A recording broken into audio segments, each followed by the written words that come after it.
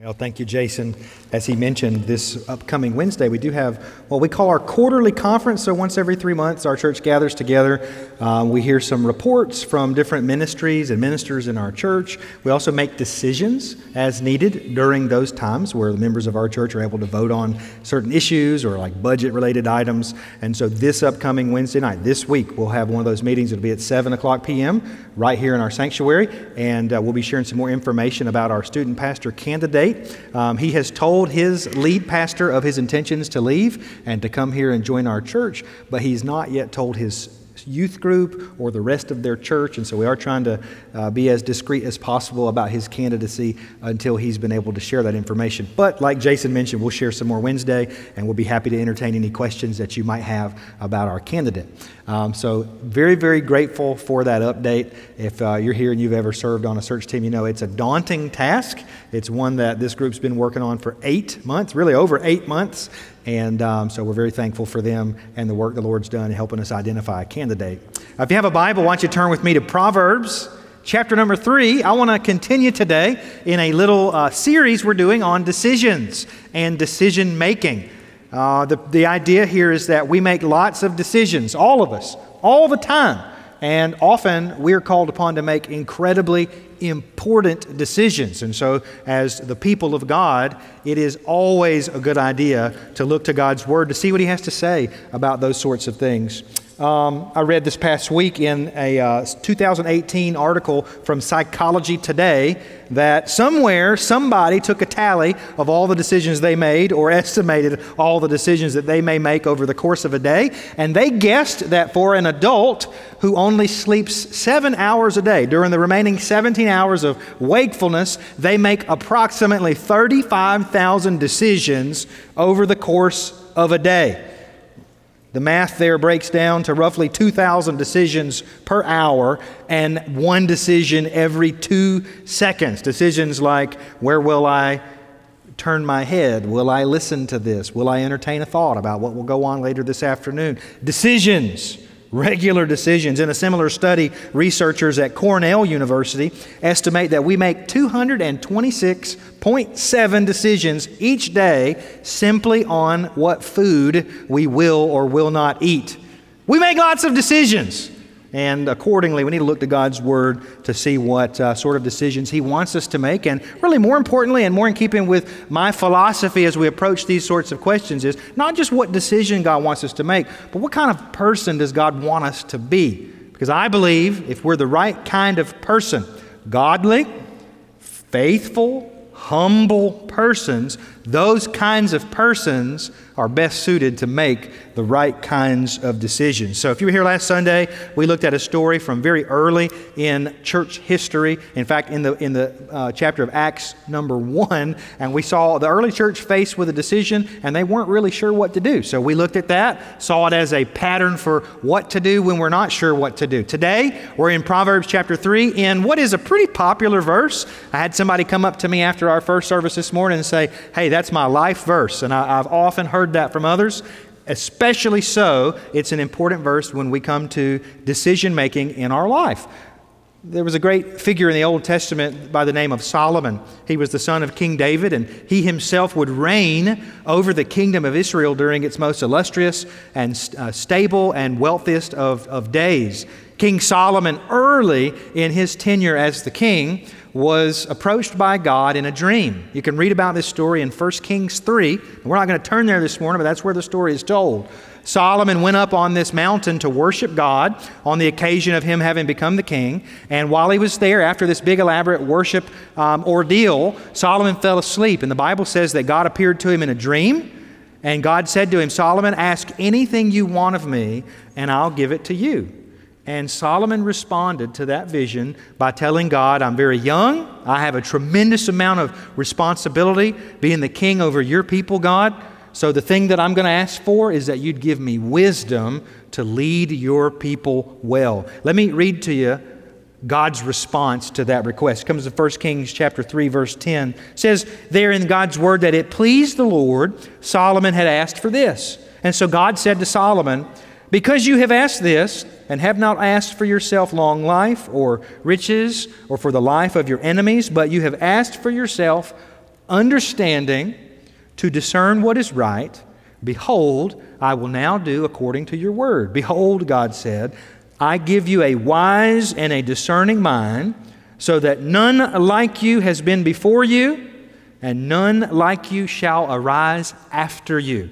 Which is a very biblical Old Testament way of God saying to him, you're the wisest person, Solomon. Next to the Lord Jesus himself, you will be the wisest person who's ever walked the face of the earth. And so, what if, just by some strange stretch of a hypothetical scenario, what if the wisest person who ever lived wrote down some advice for us about how we should lead our lives, and better yet, about how we should make decisions?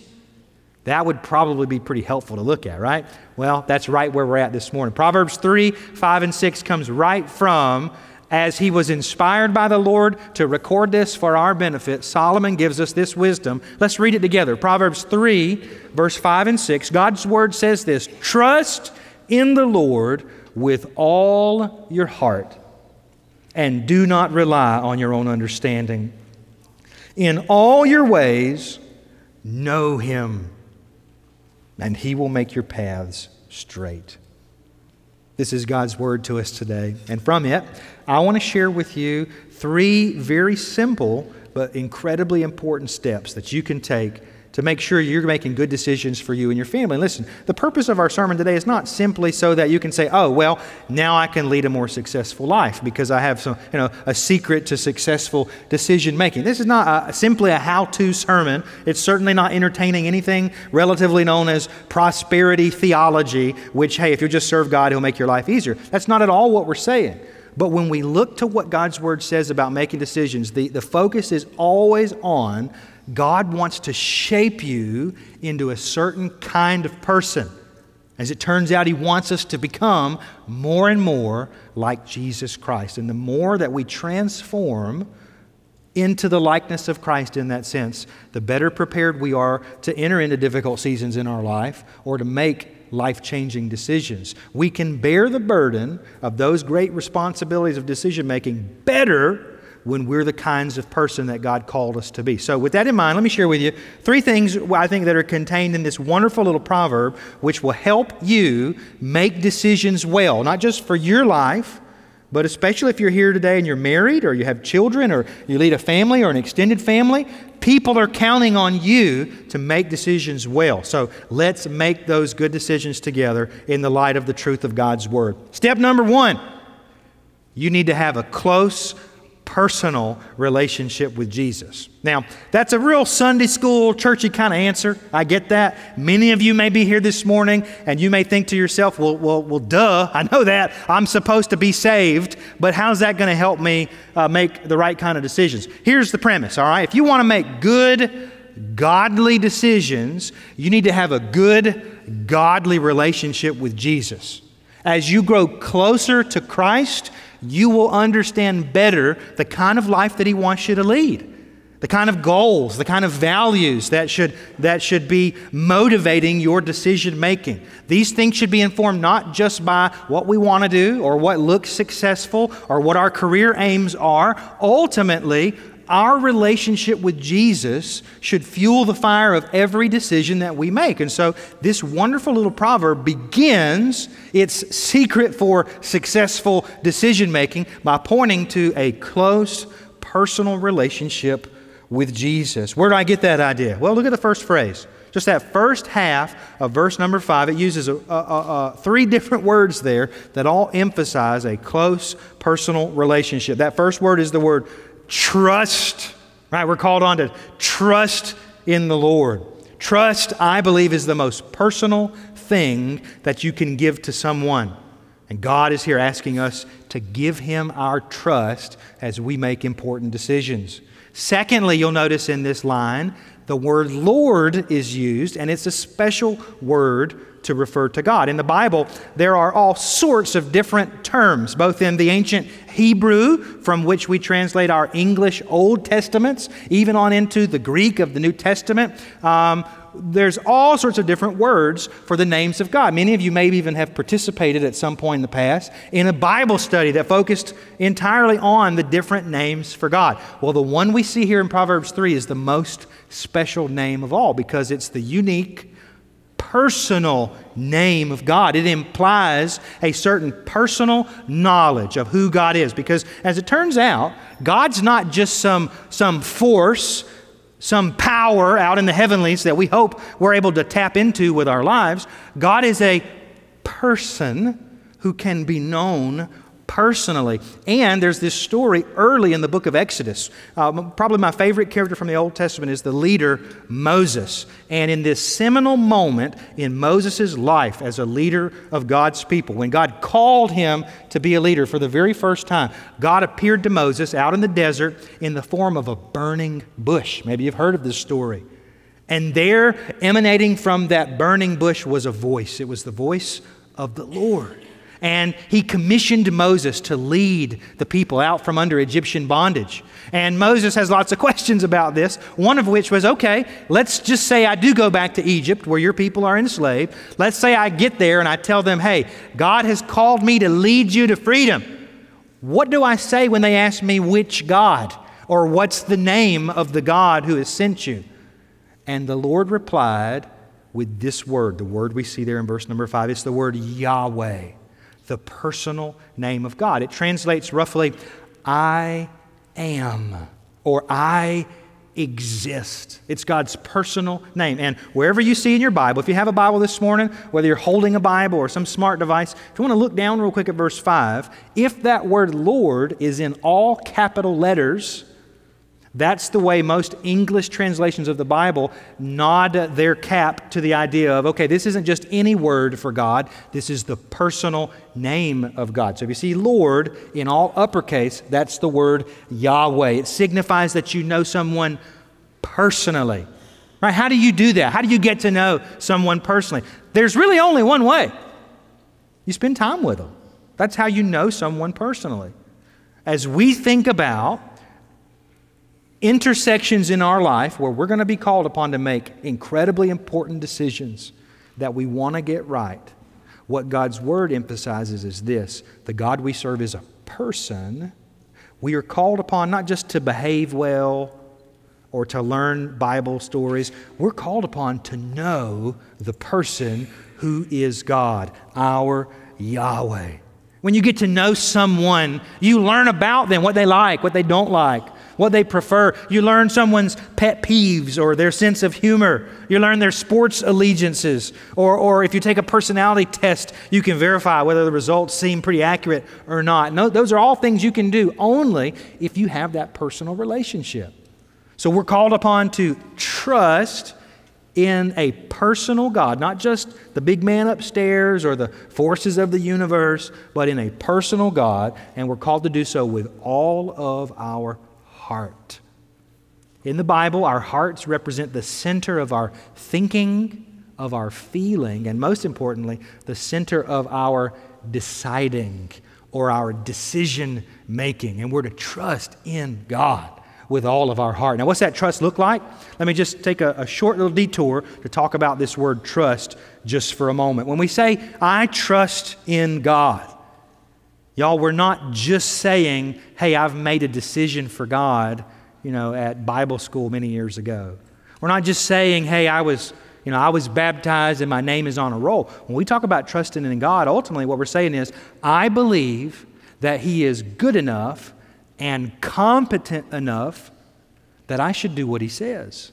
And so I trust Him, and that trust is demonstrated by doing what He says, becoming the kind of person that He's called us to be. So that's our first step in successful decision making. We need to have a close, personal relationship with God. And you can do that. Many of you have already done that. Many of you have that now. You're thinking of it and you're grateful for it now. But if you're here this morning and you've never given your heart to Jesus, let me tell you, Jesus already knows you better than anyone else knows you. He knows everything about you, good, bad, and everything in between. And get this, even knowing all the bad, the Bible says that Jesus loves you and that He gave Himself for you to die on the cross so that you can have that personal relationship with Him. So listen, if you've never given your heart to Jesus, I don't care what important decisions you have in front of you. There's nothing more important than giving your heart to Christ. And you can do that today. Let me share with you a second step in our successful decision making. We need to also win the battle for your thought life. Win the battle for your thought life. Now, where did I get that idea here in our passage? Look at me at verse number 5. It says, after we're called upon to trust in the Lord, we're told, and don't rely on your own understanding. So that's where your thought life comes into play. We're told to trust in God, right? Follow what He says, trust Him enough to obey His direction in our life. And we're called not just to rely on our own understanding. Now, that doesn't mean we check our brains at the door when we become Christians. It doesn't mean we don't think through all of the different practical ramifications that will follow from whatever decisions we think we need to make. But it does mean that ultimately what we lean upon in our decision making is not just our brains or our gut feeling, but we lean upon the directive of God. You know, we're getting ready for football season. I warned our first service this morning. Accordingly, you should be on the lookout for more football-related sermon illustrations because, you know, we dudes just kind of see the world through the grid of whatever we're into at any given time. So football's coming around, and I'm just going to start seeing the world through the lens of football. So they say that on a football field, the game is won or lost at the line of scrimmage. Right? The big dudes up front, got some offensive linemen here shaking their head. The big dudes up front, when the ball is first snapped, that all just run into each other, right? Whoever's stronger and who can last the longest there, typically they will control the flow of the game. In a very similar way, the way that a football game is won at the line of scrimmage, your life as a child of God and the decisions that you're called upon to make, those important decisions, those will be won or lost in the arena of your thought life, in the arena of your thought life. The word in verse 5 which says, do not rely on your own understanding. That word rely means to lean. It's a picture of someone who, though they may be stumbling, they reach out to grab something and lean upon it so that they don't lose their way or that they don't fall over. It's not that we're not supposed to think, it's that our thinking will let us down, because the Bible teaches even for the smartest, most prudent, wisest one of us, our thinking has been affected by sin. The Bible teaches that sin breaks us at a very, very deep level, the heart level, the mind level, the level of our bodies, and the level at which we make decisions. Accordingly, we should lean upon God when we make these decisions, trusting Him so that we don't fall, not just trusting in our own decision-making computing power. As it turns out, our ability to make decisions can often be like a broken scale, right? You step on it, it works. Right? It'll tell you a number. It might be higher than what you really weigh. It might be lower than what you really weigh. But the truth is, without some outside help, you're not really going to have an accurate read on the situation, which is why we look to God, whose scale is not broken. The Bible teaches in Isaiah chapter 55 that God's thoughts are higher than our thoughts. He tells us, listen, I don't think about things the same way that you think about things. There's this wonderful example in the Gospels. Early in the ministry of Christ, the first occasion where Jesus starts sharing with His disciples that He was going to have to die someday upon the cross. You can read it in Matthew chapter 16. Jesus is sharing with His disciples really for the first time, hey, there's going to come a time where I'm going to give my life to pay for people's sins. And that just blew the disciples' mind. So much that Peter actually responded, and the Bible says there he rebuked Jesus with something along the lines of, hey, that's not the way things need to go.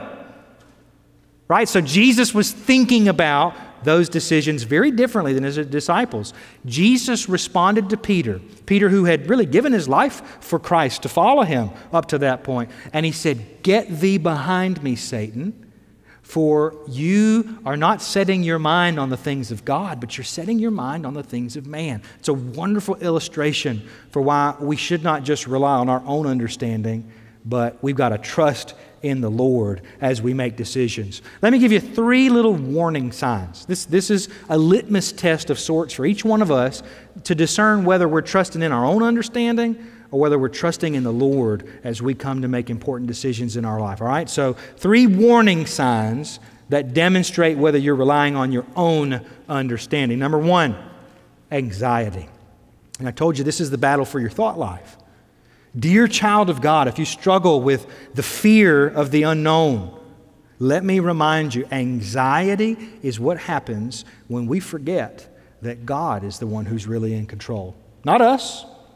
Not people around us who have the power to make decisions that can greatly affect us, but God is in control. And so if you feel your anxious self just working itself up into knots, listen, I'm not trying to make you feel bad or feel less than. I'm just simply saying that's a good indication that you're relying on your own understanding to help you through a situation. Instead, we should be leaning upon God.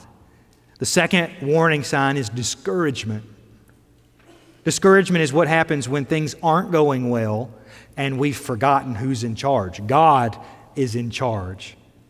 The third warning sign is pride, which I really see as the heads and tails, pride and discouragement. Discouragement is what happens when, hey, we think we're in charge and things aren't going well. Pride is what happens when things kind of are going well and we still make the mistake of thinking we're in charge. Listen, if you're going through a good season in your life, if you've experienced success as a child of God, if the Lord is blessing your home, if He's blessing your work, be thankful, right? Tell yourself, these are good days, enjoy them. But remember, it's not because you're so great, so smart, so successful. It's because God's in control and He's chosen to bless you. And so if you feel in your heart a sense of pride, discouragement, or anxiety welling up as you think about important affairs in your life, just take note. That's usually an indication that you're losing the battle for your thought life. Instead, we must place our trust in the Lord. Let me share with you a third and a final step this morning here from Proverbs 3, 5, and 6, which will help you make the right decision. Focus on being the right kind of person. And I've already tipped my hat to this earlier in our sermon, but really this is the main point today. We should not work so much as children of God to just find out what single decision we must make.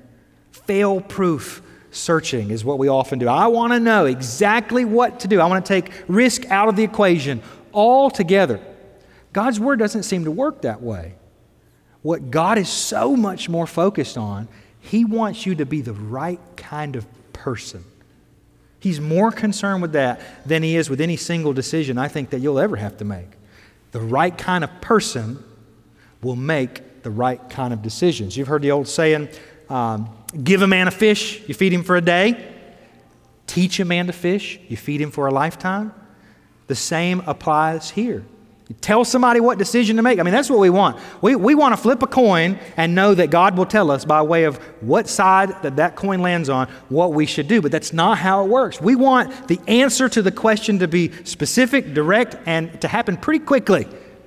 And what God's concerned with is, I want you to be a godly, humble person of Christian virtue, to represent me in this world, to be a light in the midst of darkness. Yes, decisions will come and go. They are important, but what's more important is being a godly individual. Our passage says in verse 6, in all of your ways, know Him.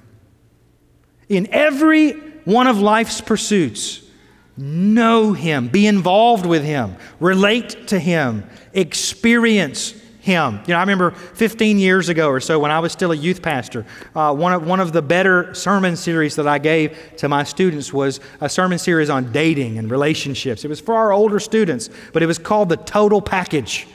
And the premise was, how do you find the one, right? That's what young people are looking for. I want to find the one. I don't want to fall in love with the wrong one. I want to meet the one.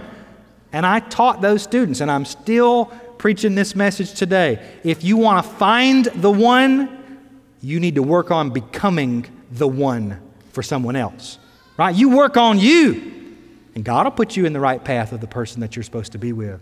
In a very similar way, if you've got a big decision to make, what's most important is your faith in God, your growth as a child of God. Being the right kind of person precedes making the right kinds of decisions. And so how can I focus on being the right kind of person? Two things. Real quickly right here at the end. Two things I think that come very naturally from verse number 6. You need a comprehensive approach to your spiritual life. Comprehensive means it includes everything. Most folks prefer a compartmentalized approach to their spiritual life, which is to say, I can take this part of my life, the Sunday morning part, for example, and I'll give that to God. But what happens on Friday night, I'm going to put that in a compartment over here so that those two things don't really have to get close to one another. But that doesn't work. Matter of fact, that's kind of a delusion. It's not true. They very much relate to one another and connect to each other. I have found over the years, people often prefer delusion to facing the truth.